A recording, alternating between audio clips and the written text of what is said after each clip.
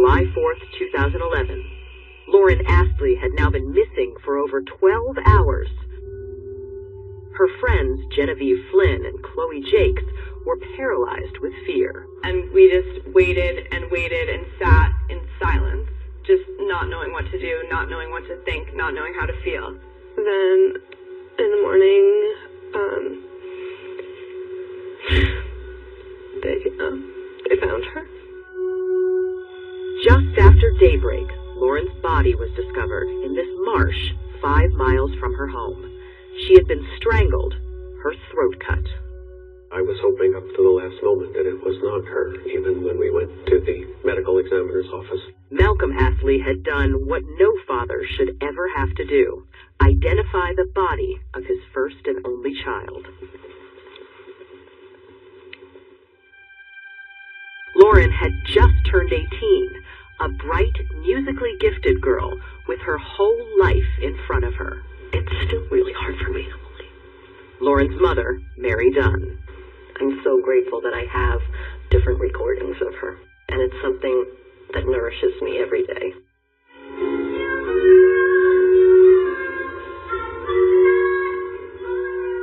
Lauren was 12 when she got the lead in a local theater production of Annie.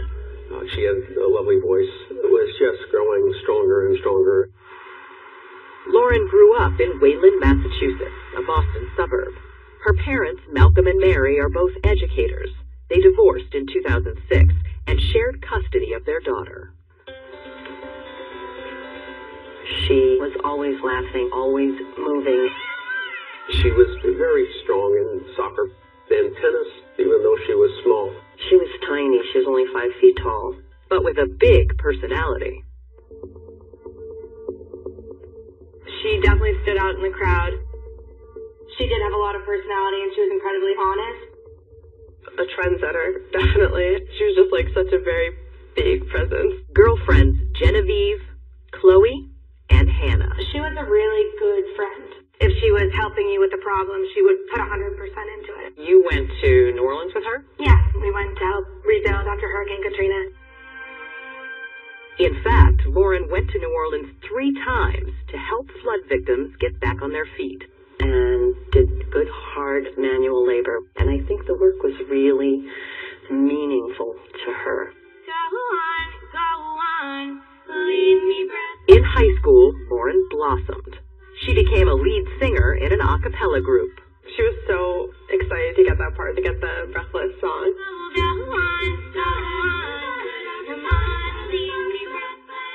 And Lauren began dating fellow classmate Nathaniel Fujita. Was Nathaniel her first boyfriend? Yeah, first serious boyfriend. Yeah. RJ, was he part of your group?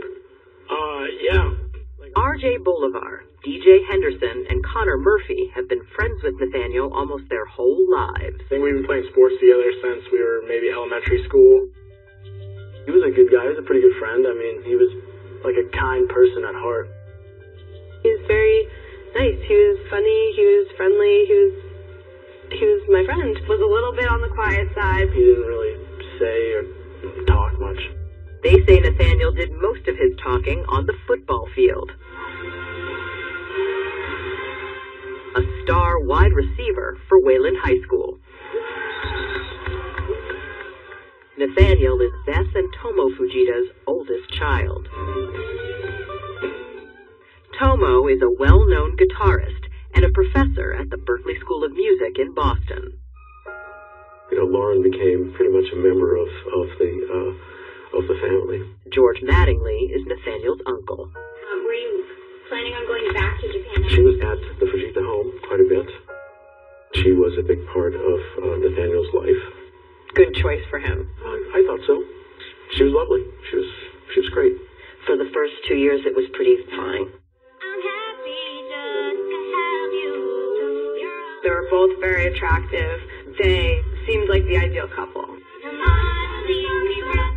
But their 3-year relationship was a roller coaster ride. Lauren would say, like, Nate's so cute. He was so, like, cute and fun last night. And or he was so boring. He was on his phone the whole time. I'm so annoyed. I'm over it. They started getting sort of chronically into fights and would be back together, broken up, back together, broken up. And And then, in the spring of senior year, on her 18th birthday, Lauren broke it off with Nathaniel for good. I think with what was the final breakup, she felt some relief. Life was somehow opening up along with college. In the fall, Lauren was on her way to Elon University in North Carolina. She was really looking forward to college because she would get to meet a lot of new people. But Nathaniel saw the breakup in an entirely different light. That was not so good for him. He was sad about it, felt a sense of loss. It should have been a time of celebration. He'd been recruited to play football at Trinity College in Connecticut. A childhood dream come true. I said, man, you're going to Trinity to play football. Aren't you excited? He just, was kind of deadpan. Not to become animated about football. It was just not the same kid. Graduation when we were all crying because we were graduating high school. High school graduation. In the last couple of years of high school, it was kind of crazy how close we were. It was like a tangible bond. Lauren, Hannah, and Chloe threw a big party. About 150 classmates were under a huge tent, dancing and celebrating, including Lauren's ex-boyfriend, Nathaniel. Lauren didn't want to talk to Nate at the graduation party. I remember looking over and seeing Nate sort of going upstairs saying, talk to me. She was sort of just like, get away from me. Like, get away from me, Nate. She came to me crying and said, he will not leave me alone. He's harassing me. He doesn't want me to dance with anybody. And at that point, he just looked really angry and walked over and sort of punched his fist into one of the poles that was holding the tent up. I saw the tent collapse and people trying to hold it up. So people actually had to rush over. Yeah, it was a big scene. The scene ended when Nathaniel was asked to leave. He had to be picked up, and I think feeling like the world was against him at that point. Just 1 month later, Lauren was found brutally murdered. And when they told me that they'd found her body, I remember just bellowing, don't let it be Nate, don't let it be Nate.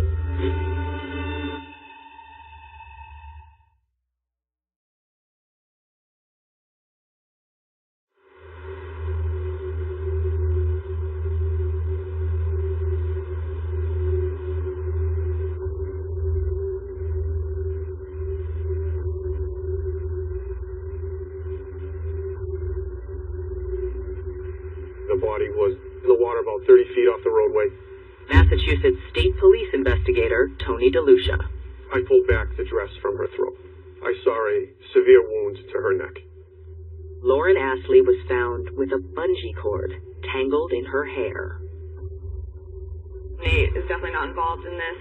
Nate would never do something like this to Lauren. Like, that is absurd. On the night of July 3rd, after Lauren went missing, police officers talked to Nathaniel and his mother Beth 3 times, and each time they told essentially the same story. Nathaniel was home alone when Lauren stopped by for 5 minutes, but she never got out of her car. The story seemed credible. We wanted to know the comings and goings of Lauren and Nathaniel the days and weeks prior to this event happening. Investigators would learn in the weeks prior to Lauren's murder, her ex-boyfriend Nathaniel's behavior had changed. His uncle, George Mattingly. Well, he had gone from a kid who was always on the move, always working out, to a kid who was basically at home, lying on the couch, looking miserable. Nathaniel had stopped hanging out with friends. He was drinking a lot and smoking pot daily. Was Lauren worried about him? Lauren was worried about him. Even though she had broken up with Nathaniel a few months earlier. She would say, do you think I should do something? Do you think I should talk to him? Maybe I should try and help him. Nathaniel's mother, Beth, was so worried about her son, she took him to see a psychiatrist. She also asked Lauren to talk to him. Nate's mom came and visited Lauren at work and asked if it would be a good idea if she reached out to him and talked to him and kind of saw what was going on. And Lauren did reach out to Nathaniel. July 3rd, 2011, Lauren began the last day of her life going to her job at the local mall.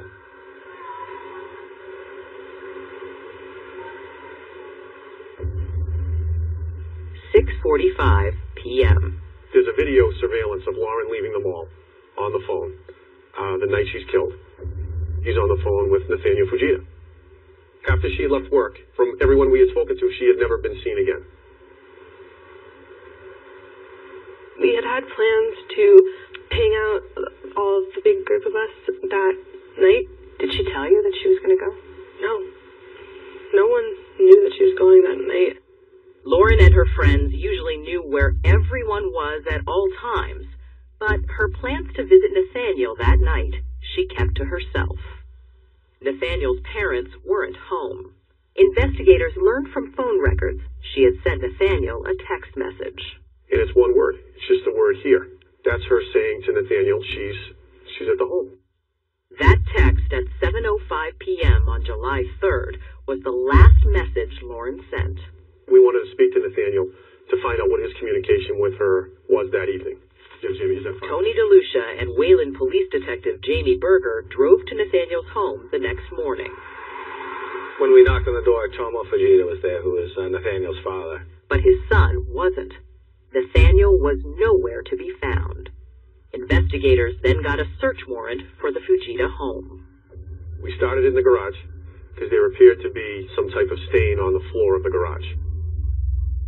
The stain tested positive for blood.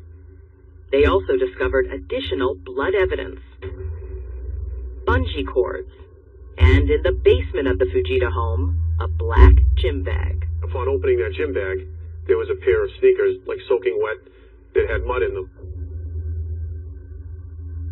We went on to search Nathaniel's bedroom. And there, hidden in a crawl space above the ceiling, The first thing you see is a pair of sneakers that appear to have blood all over them. In addition to bloody clothing, and they're soaking wet. Upon finding all these items, we were going to arrest Nathaniel Fujita. After searching all day, police tracked him down at his cousin's home in a nearby town. I explained to him who I was and why I was there. He didn't have anything to say. In the early morning hours of July 5th, Nathaniel Fujita was arrested and charged with murder. When he was arrested, what was that moment like? It was incomprehensible. Incomprehensible. It was like an alternate reality. Significant blood found near some bungee cords. When I realized it was Nate that killed her, that the Nate that I was friends with could do that to the girl he loved, to my best friend, it blows my mind. The crime lab determined the blood found in Nathaniel's home was Lauren's. Investigators would gather more evidence to put together a timeline of the crime. They say Nathaniel was home alone when he savagely murdered Lauren in his family's garage. Then he drove her red Jeep a quarter of a mile to the Town Beach parking lot, dumped her keys in a storm drain, and ran back home. He gets back to the garage, puts her inside his car. Investigator DeLucia says Nathaniel then drove 5 miles to the secluded marsh. Takes her body out of the car, goes about 30 some odd feet into the water, and tries to conceal her inside the vegetation in the water. He then gets in his vehicle to drive back towards his home. A witness sees him on King Street, music blaring, shirt off, man on a mission, deliberate, purposeful driving home. When Nathaniel got home, investigators say, he hid the evidence and cleaned up. It all took less than an hour. He was upset that his girlfriend broke up with him, and ultimately he killed her. Mary Dunn never imagined her daughter's first boyfriend could ever do something so horrific.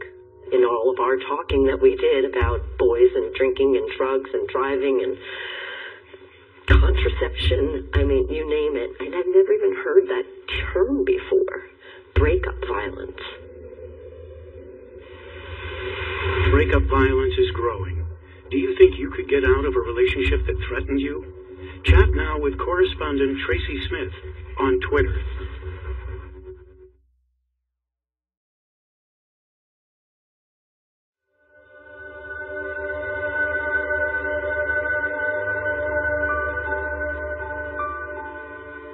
Do you think Lauren was scared of him? No. Did you ever see any abuse? No. Any signs that the relationship was violent? No.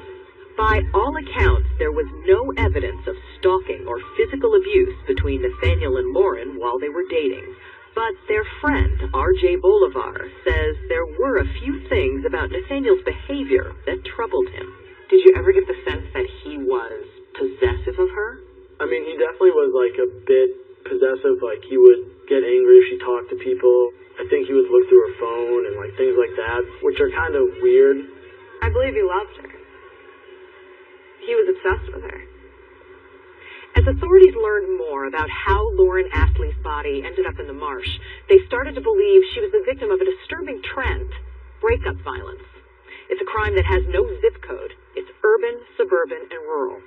A relationship ends, and what happens is an emotional surge of uncontrollable anger. It can be verbal or physical, and sometimes, as in the case of Lauren Astley, it can end in death. Nathaniel Fujita killed his girlfriend. Jerry Leone was the district attorney in the Lauren Astley murder case. He didn't like the fact that she broke up with him. He has a message for middle and high school students, especially young men. Being kind, caring, thoughtful, that's what a real man is. Only cowards would put their hands on a woman with mean intent. The White Ribbon Campaign aims to stop violence before it starts. We tell them that the white ribbon signifies men standing up against violence against women. I'm going to ask you to stand up with me if you would. I want them to stand up. I want them to raise their hand, and I want them to commit to being an ambassador, not just for that moment, but they have to continue to not only talk the talk, but they've got to walk the walk. I promise to never commit, condone, or remain silent about violence against women. The statistics are startling. According to the American Psychological Association, 1 in 3 teens and young adults is the victim of physical, verbal, emotional, or sexual abuse by a dating partner. Of teenagers who are in abusive relationships, 3% will tell an authority figure, 6% will tell a family member, but 75% will tell a friend. That's why we focus on kids. This summer, more than 200 teens attended Boston's Breakup Summit. Like, there are multiple different types of breakups. And it happens because you aren't compatible. Lauren Astley's father, Malcolm, was there too. Yes, it is terribly painful to have someone break up with you. It's one of the worst things in life, but normal and not to be taken as failure or as a cause for violence. Boys and men can step up together with girls and women and veto violence. We can change the environment. We can make it a safer place for women, a safer place for relationships. All through Massachusetts, teenagers like these students from Lincoln Sudbury High School Dating violence doesn't happen only amongst teens. are working at bringing awareness to the growing problem of dating and breakup violence. They physically hurt their partner in any way. Through class presentations, he hit me, but I know it's not his fault. I made him mad. I know he's really stressed right now, but I know he still loves me. and participation in dating violence awareness clubs, like this one at Shawsheen Regional High School. How many of you know someone who was or is in an abusive relationship? All of you. And I have to ask you, how many of you have been in one yourself? All of you. Oh my goodness. It happens more than people think. Yeah. These students say the dating abuse they experienced was emotional, not physical. And then for our poster today, we're going to do characteristics of a healthy and unhealthy relationship. So they meet every week to listen and learn how to help classmates recognize the signs of an abusive relationship. That would be a sign that it's not okay. Unhealthy relationships contain all forms of abuse. It definitely starts off with like the obsessiveness, Constantly calling or texting your calling partner. you every 5 seconds. Breathing down your neck. Psychological or emotional abuse. When people are withdrawn, when they're constantly feeling like you're not good enough. Physical abuse. Violence, feeling threatened by your significant other. You should never be afraid of the person you love. Social media adds enormous pressure. The digital footprint that every young person lives with makes breaking up harder, sometimes humiliating. It's a recipe for disaster. The loss, the breakup, it's tweeted, it's texted about, it's Facebooked. Everybody's electronically communicating about it. And what it tends to do is exacerbate the entirety of the situation. Anything that you say or do, Automatically, it's on Facebook, Twitter. Nothing is ever private. It's out there. I mean, you can't get it back. it can be a traumatizing experience. It's really scary. It's scary that a lie posted about you can be seen by the world. When Lauren Astley was contemplating ending her relationship with Nathaniel Fujita, she and her best girlfriends chatted about it on social media. We had a Facebook thread with a list of all the reasons why Lauren should break up with Nate. So what was on the list? Friends don't like him. My mom doesn't like him. Mean to his mom. Aggressive. Aggressive was on the list? When he's drunk. There's no evidence Nathaniel knew about the Facebook thread, and no one ever imagined he would be capable of killing Lauren. Her mother, Mary, wishes she had seen the red flags. The signs, although I think they were there, were very, very soft. And I construed them as teenage, behavior. And certainly there are things in retrospect that I would pay much more attention to, like the amount of time not at my house, the amount of time he had her at his house, the fact that Lauren's friends didn't like him at all. These key girlfriends, her best girlfriends, didn't like him. And the numbers of times she tried to break up with him that he wouldn't allow it, I think is another red flag. According to Nathaniel's family, there was something going on with him. Something so private, his close friends didn't even know about it. Something was not right. He reported to the psychiatrist that his mood was 1 out of 10. 10 being the highest, 1 being the lowest. Yes. This despite being on track to go to Trinity College and play football, which he loved.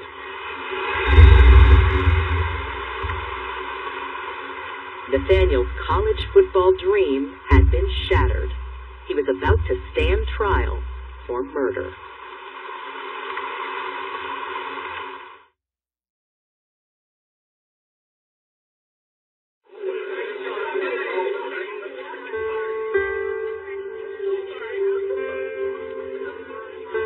There's 2 different people. There's like the Nate that was in high school with us, who was like in my homeroom, who would like joke around with me, who was on like the track team with me. There's that Nate. Nate, do you have any comments? Then there's like the Nate who I have only really seen in handcuffs and in a courtroom.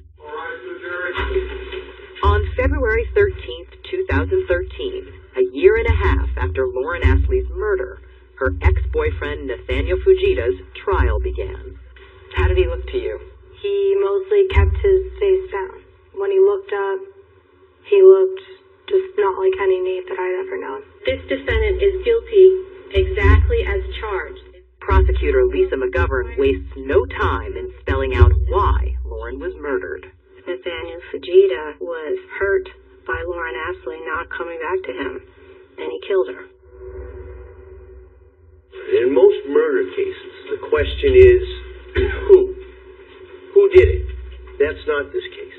Defense attorney William Sullivan, in his opening statement, admits Nathaniel killed Lauren. In this case, there's going to be 2 questions.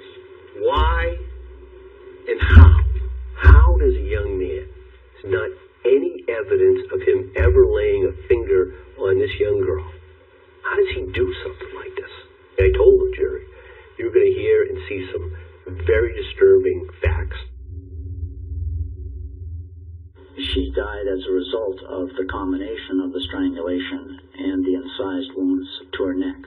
Medical examiner Henry Niels testified after Lauren was strangled with a bungee cord, she then suffered a number of superficial wounds to her neck before her throat was cut. Why these superficial, shallow wounds?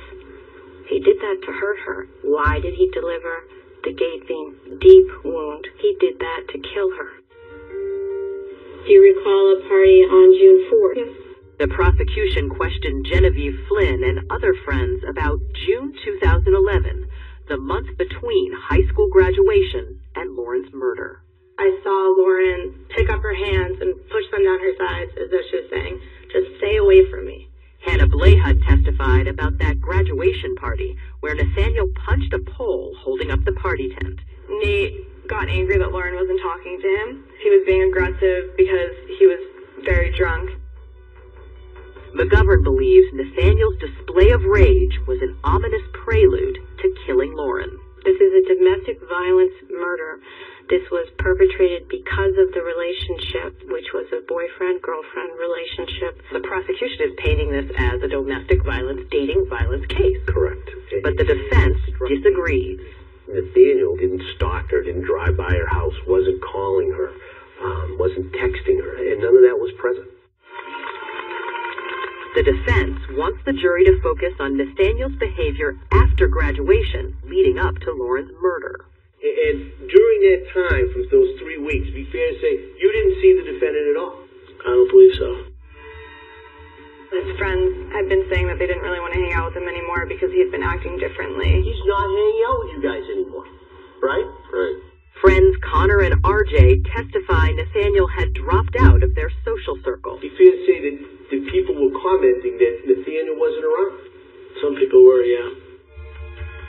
We didn't know what was wrong with him, but we were worried that something was seriously wrong. And according to defense attorney Sullivan, something was seriously wrong. Nathaniel was suffering from a major mental illness. Did it seem like he was slipping through the family's fingers? That's a good way to describe it. Beth was a very concerned parent, and she always had been. Remember, Nathaniel's mother, Beth, had persuaded her son to go see a psychiatrist. His diagnosis? Major clinical depression. Not just that you're feeling down, but this was a major depressive episode. The psychiatrist suggested antidepressant medication and therapy, but according to the defense, Nathaniel refused. He was just kind of isolating himself further and further into the summer. Lauren was worried that he was depressed, that he was going to do something drastic to himself. And it was Lauren's concern for Nathaniel that would bring her to the Fujita home on the night of July 3rd, 2011. Key moment is inside that garage. What happened at the time of the killing? At the time of the killing, Sullivan says, Nathaniel lapsed into a temporary psychotic episode that prevented him from controlling his actions or comprehending what he was doing. The defense is that Nathaniel was not criminally responsible at the time of the incident. Because of the major mental illness. The defense, I would ask you to consider, is one of lack of criminal responsibility.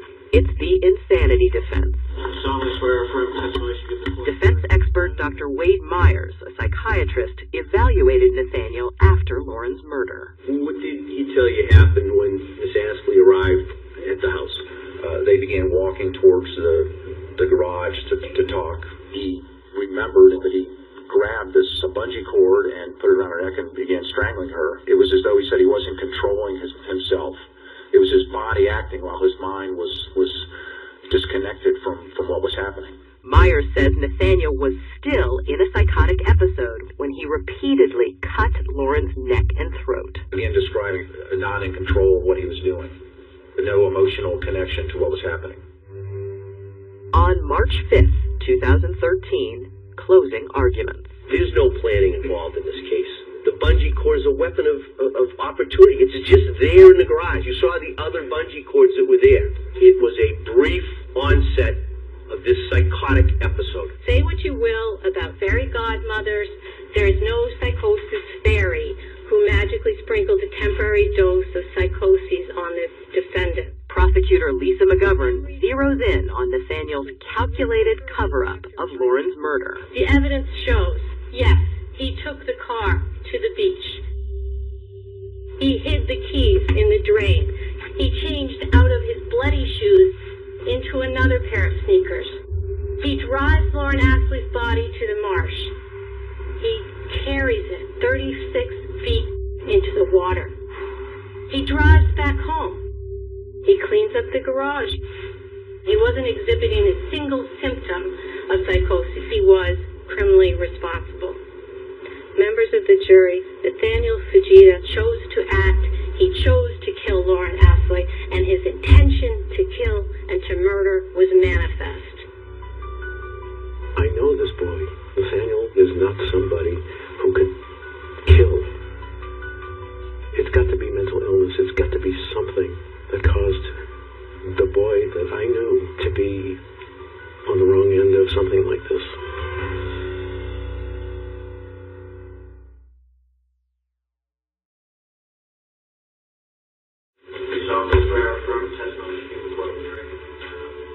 Sunday, July 3rd. Was that the last time that you saw Lauren Astley? Yes. For friends and family of Lauren Astley, the 3-week murder trial was excruciating. Testifying was incredibly emotional for you. Yeah, and it was horrible. So I wanted to say the right thing to make sure the right thing happened for her. Ladies and gentlemen, have a recess now about 1:45. It was just as agonizing for Nathaniel's family on the other side of the courtroom. He seemed bewildered. I don't think he understands to this day why the killing of Lauren took place. Our children make mistakes, even horrible, horrible mistakes. It doesn't remove our caring. Lauren's father, Malcolm, knows there are complex issues in this case. Trying to hold people responsible for situations that are murky and we don't understand very well, and trying to sort out the matter of mental health and how that applies in this kind of situation. Mr. Foreman, has your jury agreed upon its verdict? After just one day of deliberations, the verdict. What say, Mr. Foreman? Is the defendant guilty or not guilty? Guilty. Guilty as to what, sir? Guilty murder in the first degree with deliberate premeditation and with extreme atrocity or cruelty. So say all members of the jury. Yes. We'll recess till noon. Matter of sentencing will take place at noon today. Moments after the guilty verdict, Lauren's father did something no one expected. He made his way across the courtroom.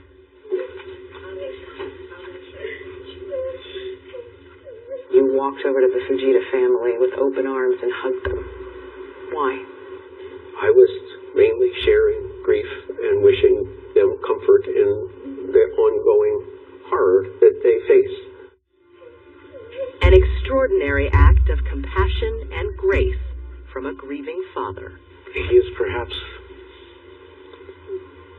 the most perhaps the most generous human being I have ever met. They are facing ongoing equivalent of torture for their son for the rest of his life. The court must impose upon Mr. Fujita the most severe sentence. 21-year-old Nathaniel is sentenced to life in prison without the possibility of parole. Awfully harsh. Nathaniel does not deserve to be thrown away. Despite the outcome at trial, the Fujita family believes mental illness drove Nathaniel to murder Lauren. Before his depression, he was a young man with limitless possibilities. Now he is a warehoused person with a number. The mental illness is real, and nobody asks for it. When's he even going to apologize? Do you have questions for him? I want to know when he started thinking about doing it. I want to know what she was doing when he hurt her. Was she screaming? Was she calling out my name? She went over to see that he was doing okay, and he killed her for going over to see if he was okay. She walked right into this. Lauren's mother, Mary, believes her daughter's story should serve as a wake-up call. After you've broken up with somebody, you don't go and see that person alone. Ever. I do think about Lauren all the time. She loved her life. Like, I loved having her in my life. And it's not fair. He took her away from everyone when she was like 18 years old. It's just like... This is Lauren's room. Her prom dress is in there, and a couple other things that she liked, and I love to touch those, and as close as I can get to touching her.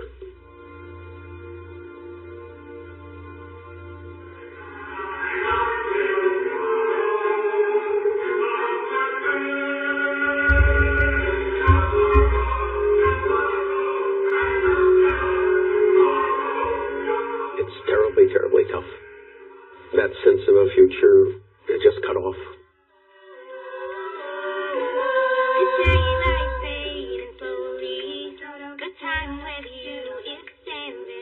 You know, when I tell people that Lauren died, I wish I could just say, my sister died, because that's how strong it is. And, like, that's how I feel.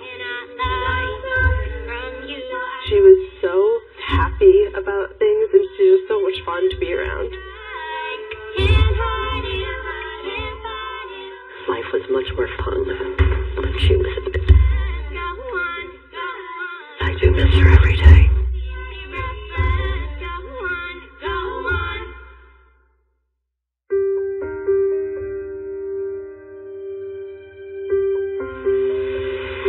Concerned about dating violence? Chat now with correspondent Tracy Smith and Casey Corcoran of Futures Without Violence on Facebook.